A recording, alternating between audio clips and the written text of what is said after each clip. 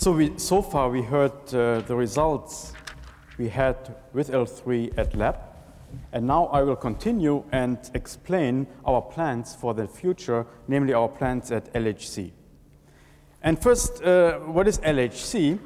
So here at CERN, this is the CERN complex showing the lab ring and also these pre-injector systems here.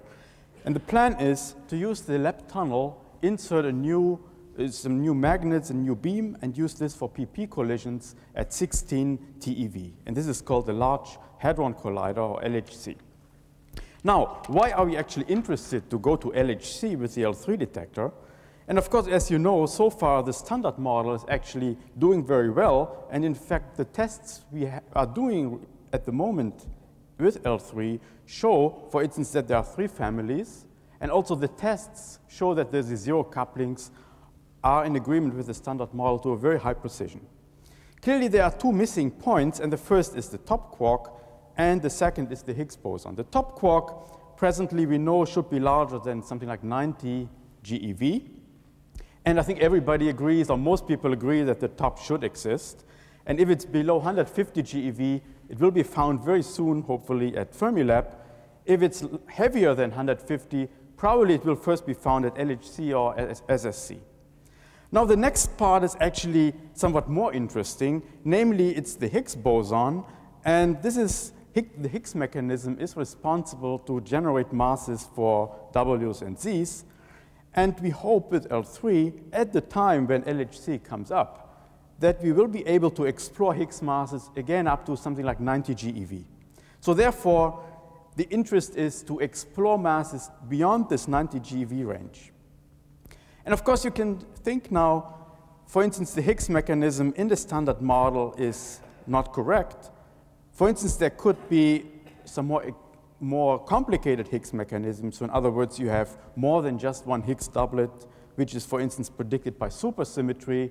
And then you should also find many more new supersymmetric particles. Or there is no Higgs mechanism at all, and then current theories predict there should be other types of particles around in the mass range above 100 GeV. Or maybe the Higgs mechanism is correct, and clearly then we also will look for some new types of interactions, so new types of vector bosons, Z prime and W prime. So in any case, I think the solution to the major problems and questions we have in the standard model at the moment lie in this range around 1 TeV, and therefore they are accessible at LHC, which has a center of mass energy of 16 TeV. Now for us, clearly, the most important question is the experimental task, the experimental challenge, and this can best be seen here in this diagram, where we see the cross-section in proton-proton collision as function of the center of mass energy. And for instance, here we have the CERN collider, Fermilab, LHC, and the SSC. So the first observation is that indeed the interesting processes like Higgs production, Z prime production, have cross-sections which are extremely small, only about 1 picobar. So that means we have to go to colliders which have an extremely large luminosity. But on the other hand, you see also that the real background, namely the total cross-section, is something like 10 orders of magnitudes larger. So if you have a high luminosity machine, you have a huge amount of background produced all the time. So therefore, we need to build detectors which are able to cope with this kind of background to extract signals, let's say 1 event out of 10 to the 10 background events. And this is really the experimental challenge. And so what we are planning then is the following: to perform a specialized experiment at LHC. And namely, this is done after the completion of the lab program and also the lab 200 program. And we intend to use much of the existing L3 detector and also the existing infrastructure we have. And clearly, we have to modify the detector, and this is based on the results we are having then and we are doing at the moment in this R&D efforts. Now, when I say we are planning to do this, then this is the existing L3 collaboration. And here, just to give you the names of all the institutes involved, and these are 38 institutes of 14 countries. And also, in addition, recently, a lot of other groups have expressed interest to continue this work with L3 at LHC. And so recently we have, in addition, for this project, 22 institutes from 7 countries, which are listed here, which want to explore also the PP collision with the modified L3 detector. Okay, so how can we modify L3 for proton collisions? And this is, in fact, how L3 looks like, or will look like, at the time when the Lab 200 program is started. So the change is then that we will have also the forward muon system, which is indicated here. So our plan then is, starting from this detector, to, at the moment, we are having 2 designs, 2 possible designs. Namely, after the completion of the lab program, there will be 1 year to modify the detectors and to install new detectors.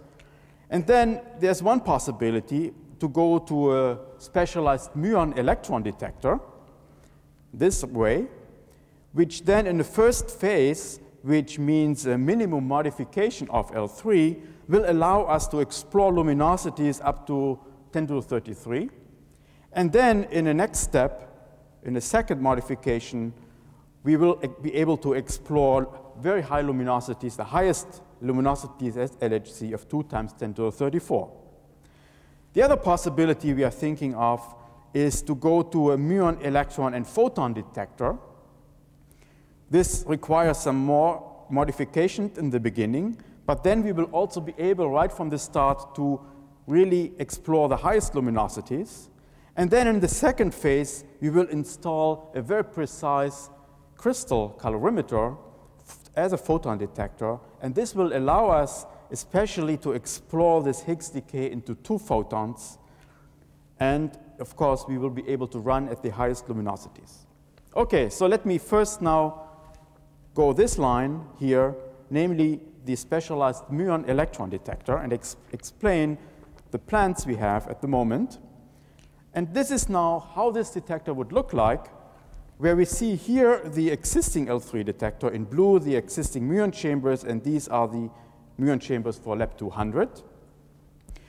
Then we will add, in the very forward direction, a magnetized iron toroid system with proportional chambers here to extend the coverage for muons in the forward direction. Then we will insert a superconducting coil at this point, which provides a magnetic field of 6 Tesla. And we will replace the calorimeter inside and also the inner tracker inside to be able to run at very high luminosities. Now, in the other view, this detector looks as follows, where you see here this typical L3 structure with the return yoke, coil, muon system, and then here the superconducting coil, calorimeter, and inner tracker. So let me explain a little bit the idea behind this, and first the magnetic field system, where now this superconducting coil provides this field in the inner region, which is 6 Tesla. The field return, in the field return, we also use this forward toroid system, and then the field returns through this muon chamber volume, and here we have a field of something like 0.5 Tesla. Inside of this high magnetic field region of 6 Tesla, we have then a new calorimeter system, which is shown here, where you can distinguish 3 parts. The central part, indicated here, which has an absorber of tungsten with silicon readout in the front, and a gas readout in the back with some copper plates. Then the forward region here, we have a copper absorber with gas chamber readout. And in the very forward region, in the end cap region, again, because the particle density is very high, we have tungsten with some gas readout.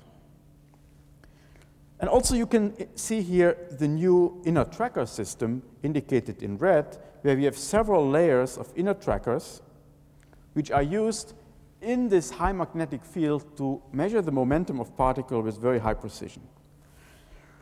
So the total thickness of this new calorimeter, the instrumented thickness, is 6 to 7 lambda. And together with a superconducting coil, the total filtering thickness is larger than 9 lambda everywhere here in this region. Now let me explain a little bit more in detail the inner tracker system. As I already mentioned, there are several layers of these new trackers, and each layer consists of straws, namely 5 layers of straws, and each straw has a diameter of 4 millimeters with a precision of 120 microns. Outside of the calorimeter, we have a somewhat larger tubes which have 5 millimeters times 10 millimeters cross-section, and here the precision is 160 micron. And as you see here from the expectation that the occupancy per tube and per bunch is of the order of a few percent in all of these layers.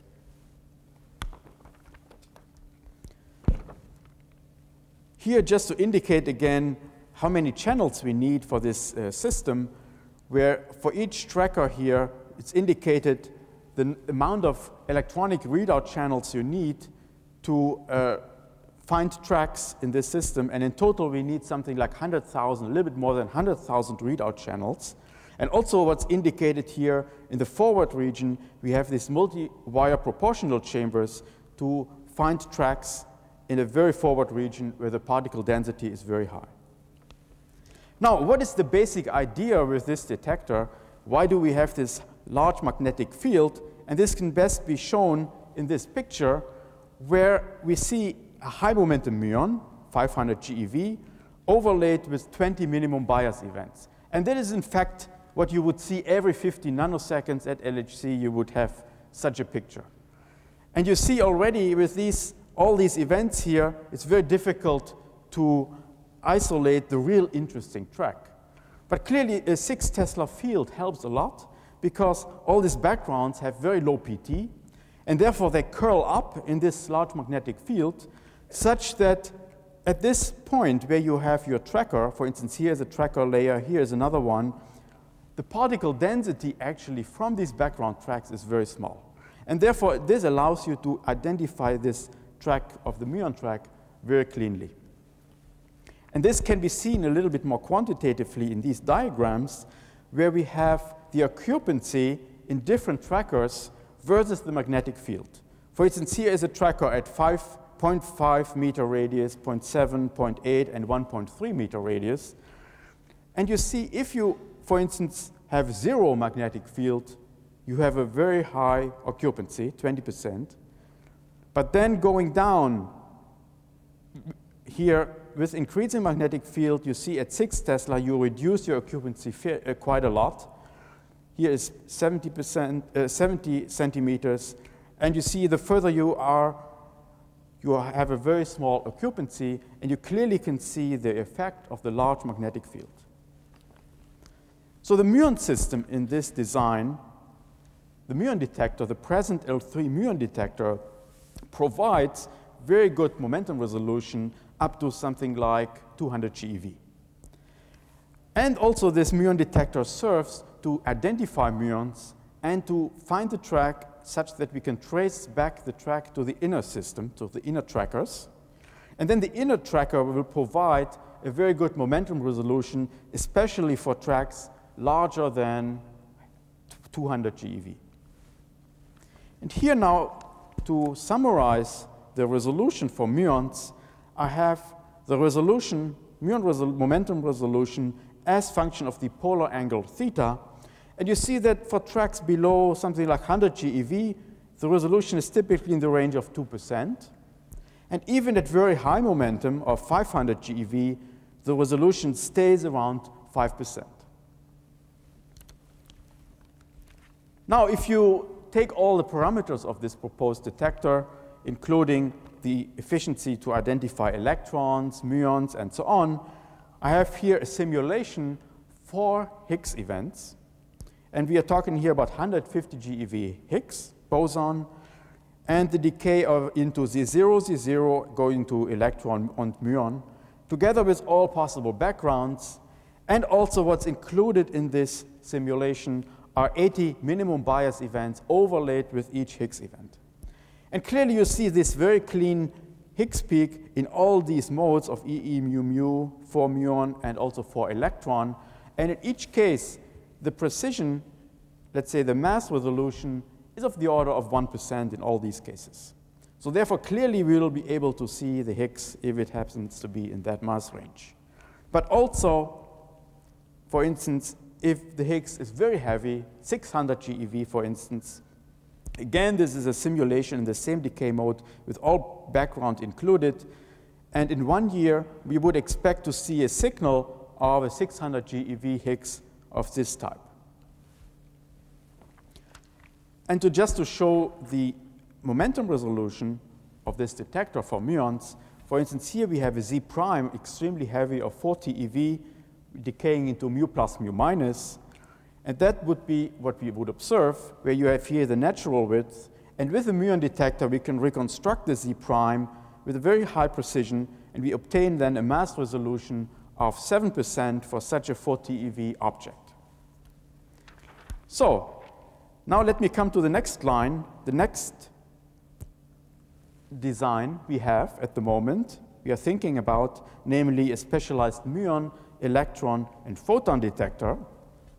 And the design considerations now are somewhat different. Because, again, we have to build a detector which is able to cope with this huge background we have at LHC. And now we keep a low field, a low magnetic field, but then we go to very large radius to reduce the occupancy at the detector. And also, we have a crystal calorimeter, especially for high-precision photon detection.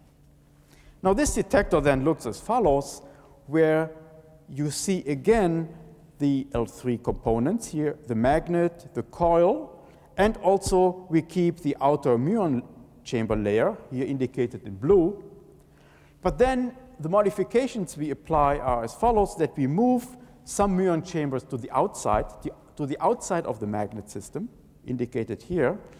And also we insert 2 layers of resistive plate chambers, which are used now to identify muons outside of the iron. And then they allow us to trace back the muon to the inner system, where then with the inner tracker system, we are able to measure the momentum of these muons. And also we then will have a hadron calorimeter at very large radius, this crystal calorimeter, and a new inner tracker system. Now let me start from the inside to explain this detector. Here is the new tracker system we will have in this detector, where you see layers of trackers at 140 centimeter radius and 280 centimeter radius. And these trackers are built out of proportional chambers and drift tubes. And also in the forward region, where we have proportional chambers between 22 and 40 degrees, and gas microstrip chambers in the very forward region. And the total thickness of this tracker is smaller than 2% of X0. So why do we need these different technologies? And this can be seen here, where in the barrel region, so this is theta, so the barrel region, we see here the particle density per unit area per second. So in the central tracker, we have particle densities up to 10 to the 5.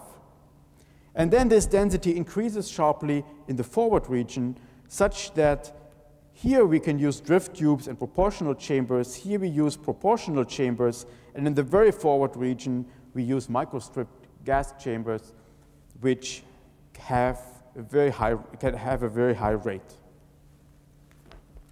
Now this system then has the following resolution, where we have here as function of theta again, the momentum resolution of this tracker system. And we see that for 100 GeV tracks, the resolution is typically around 3% from 10 to 90 degrees. And even at 500 GeV, we still see that the resolution is of the order of 12% or so, which then is used to, for instance, measure the momentum of higher energy muons. Now let me come to this crystal calorimeter, which is shown here.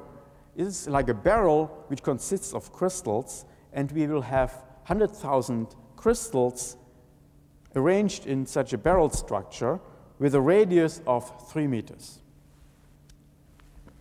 Now, which crystal can we use? And for instance, one candidate which is under discussion at the moment is cerium fluoride.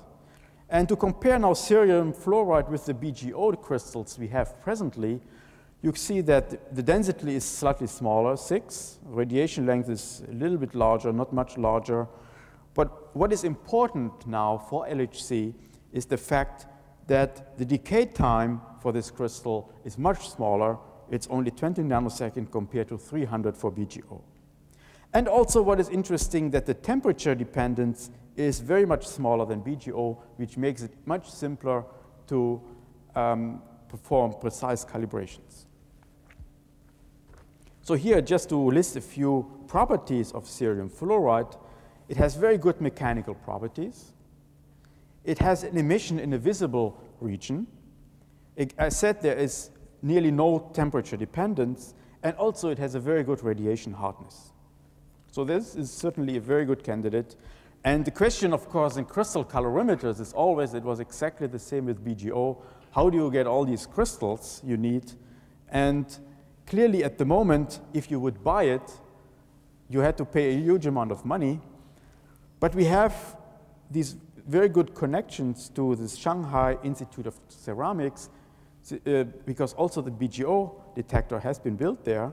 And they are willing to produce such a crystal of 50 cubic meter for 70 million Swiss francs.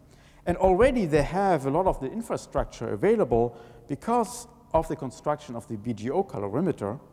And also one should note that China is in fact the first producer of cerium oxide and other rare earth materials. So therefore it's clearly a very good possibility for us to get all the crystals we need.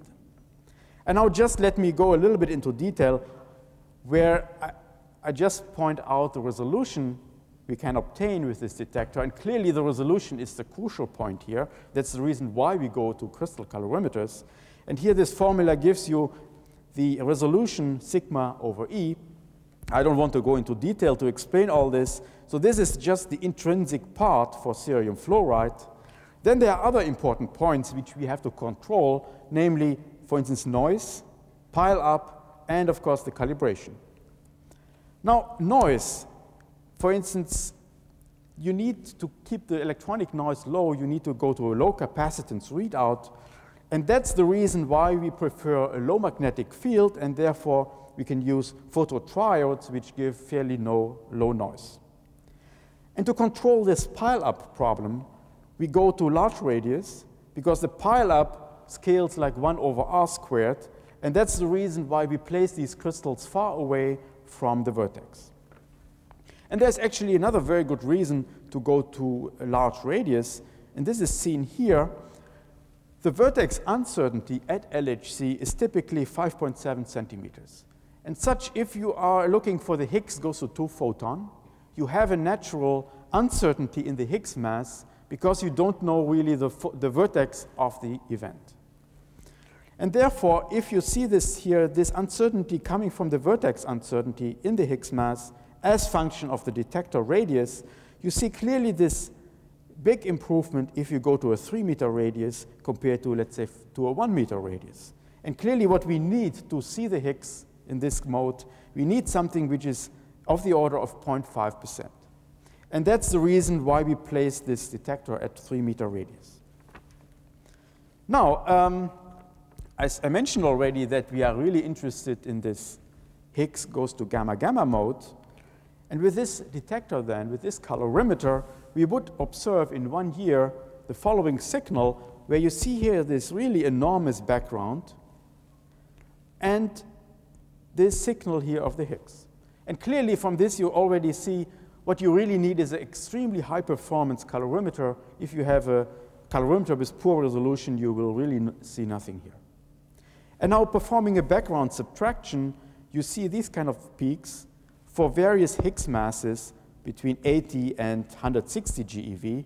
And in each case, you have typically something like 12, even 20, 18, at very low masses, something like 7 sigmas. And this corresponds to this kind of integrated luminosity. And this channel is actually very important because if the Higgs happens to be in that mass range of 80 to 130, let's say, this will be the only way to find it. All right, so if the Higgs happens to be heavier, clearly this detector is also able to explore these other decay modes. And again, here we have the decay mode in Z0, Z0 into electron or muon. And again, we have electron, muon, 4 electron, and 4 muon mode. And also with this detector, the mass resolution is of the order of 1%, even for electrons, in this case, slightly better. But again, if the Higgs is heavier than this, for instance, again, the 600 GeV, also with this detector, then we will clearly see in 1 year a signal for the Higgs. And of course, here now, this Higgs is very broad, and this is really dominated by the natural width of this 600 GeV Higgs boson. So in fact, you see that with this detector, we will be able to cover the complete mass range of the Higgs from 90 GeV up to 600 and higher.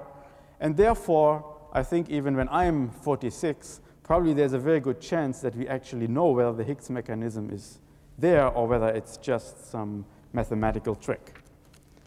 But of course, also we will find something else if it's there, for instance, the Z prime of 4 TeV again.